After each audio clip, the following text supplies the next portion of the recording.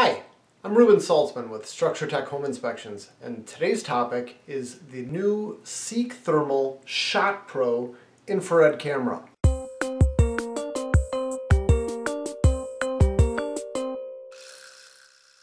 So I first heard about this camera at ASHI's Inspection World Conference in January this year, January of 2019, and I had a chance to play around with it at the conference, and I thought it looked like a pretty cool camera. I didn't order one right away, but I finally got around to it because we've been having some issues with our standby cameras. Well, I shouldn't say standby. My favorite camera, it's the FLIR E6. We love these cameras, but I've been starting to get really frustrated with memory issues on these cameras because it seems to not want to record images, and it tells me the USB cable's not plugged in when it is, and all kinds of little buggy issues. So I've been frustrated enough where I'm starting to look for another favorite infrared camera.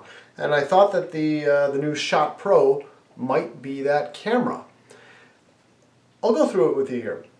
It's got two buttons on it right at the top here. That's it. Those are the only hard buttons on the outside. It's got a power button and a take picture button. This is genius. I love that. It's very simple. You walk around with it in your hand, you press the button, and if you hold down the power button just for a quick sec, you give it one push while it's already on, it turns on a little LED light on the front, which was nice of them to add. However, it's comparable to a mobile phone light, making it useless for home inspections. If I'm in an area with a little bit of light, I don't need the light. If I'm in an area with no light, I want a really bright light, and this is not that. So the light might be useful for some people, but for home inspections, it does me no good. It has a touch screen, and it has a really big screen. I mean, when you compare the size of this screen to that of the E6, it's about the same, maybe even a little bit larger. It has a wider field of view than the E6. It has a 56 degree field of view, or maybe it's 57, 50 something, and the E6 has a 45 degree field of view. And while that is going to drop your resolution down a little bit while you're scanning big wide areas, I'll take that drop in resolution to be able to scan big large areas. I've used a lot of infrared cameras where it's got a narrow field of view, and it's obnoxious because to really see the big picture, you've got to step so far back away in the room. You're backed against the far wall to see everything that you want to see all at once. And it's important to be able to do that if you're a home inspector, to be able to see what's going on. So I like the wider field of view. It has a resolution of 320 by 240, which on paper is 4 times the resolution of the E6, which is it's 160 by 120. So you do the multiplication, it ends up being 4 times the resolution. It should have 4 times the image quality, but it's not. I did a lot of comparison images going all over my house using the ShotPRO and FLIR's E6, and I'll go over them with you in a second. You can decide for yourself which one you prefer. But I didn't think that the increased resolution made really any improvement in the image quality. And then finally, for the thermal image sensor, it's comparable to the E6's. It's not quite as sensitive, but it's very, very close. I think that for this one, for the ShotPRO, it's at 0.07, I don't remember what. And for the E6 it's 0.06, and the lower the number the better. So it's comparable.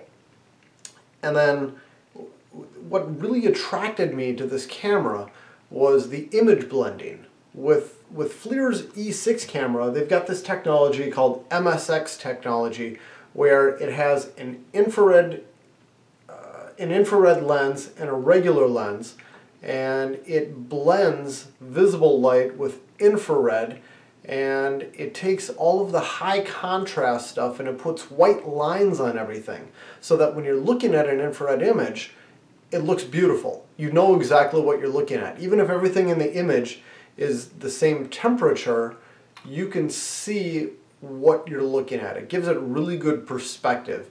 And it almost fools you into thinking that you have a much higher resolution camera than you already do. It doesn't add any real value to the images as far as knowing what's hot and what's cold, but perception is reality. What Seek Thermal did with the ShotPRO camera is they added image blending. Now, and they call it, I think, Seek Fusion. This is not a new technology. They trademarked that term. It's not new.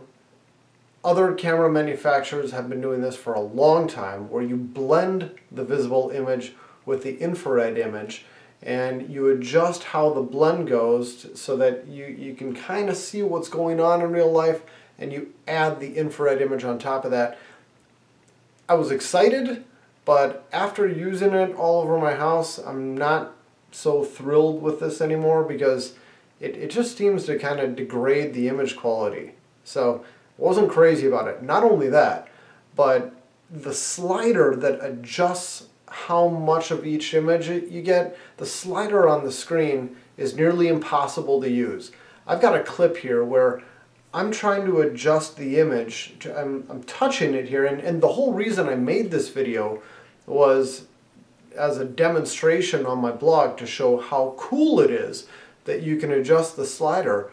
But as you can see here, I'm doing it over and over again, and it's not picking up my finger. I had to do this for a full 35 seconds before it finally recognized my finger. So don't get me wrong, I made this clip to show you how cool it is, and it has accidentally turned into a clip showing you how frustrating it is trying to use that feature on this camera.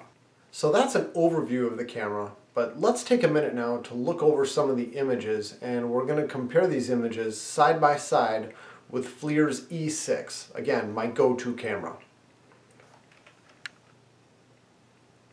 For this first image, we got my front door. We've got the ShotPRO on the left, the FLIR on the right.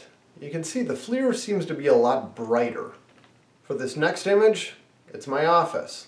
You can, on the right with the FLIR camera, you can see the studs in the wall pretty clearly. I mean, they don't jump out at you, but you know where they are.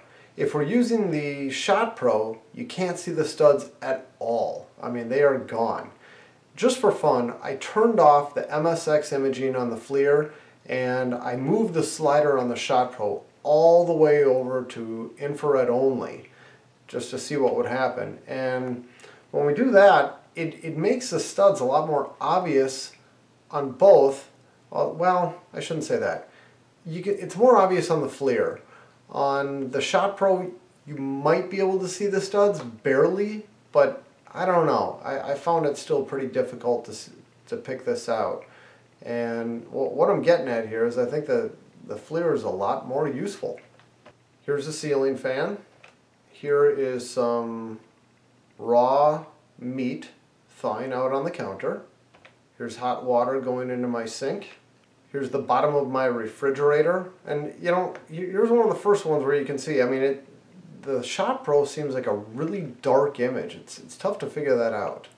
My feet. My gas fireplace. No, I don't shut the pilot off during the summer. Here's my bathroom floor right after I took a shower. You can see the bath mat is still wet. That is a heated floor. This is an experiment I'm doing on mold. I've got 2 boxes here, and I will surely share what this is all about in a future blog post and a future video. But for today, just know that the box on the right is wet at the bottom.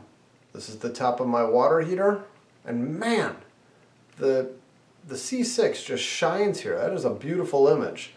And the ShotPRO, not so much.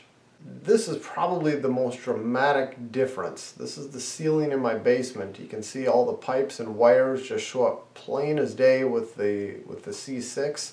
With the ShotPRO, there's very little detail that we're seeing here. And here is a light switch. It's a dimmer switch in my basement. It's kind of warm. Now the one from Seek, now I've got the lights off in my basement, so the blending doesn't work that well, but you know, we're doing side-by-side comparisons. With the Seek on the left, you have no idea what you're looking at. And finally, my dog. He looks kind of sad there, doesn't he? He's usually a happy guy. Alright, so those are all the image comparisons. My conclusion here is that this camera is decent. It's priced at $699, whereas FLIR's E6 camera goes for about $2,000. So it costs a lot less money. I think you basically get what you pay for. I'm not ready to switch over my line to this camera because, well, frankly, the image quality isn't the greatest. I really prefer looking at the images on the E6, so I'm not going to be changing over just yet, but I think the Seek Thermal delivers decent value with the ShotPRO. That's it. Thanks for watching.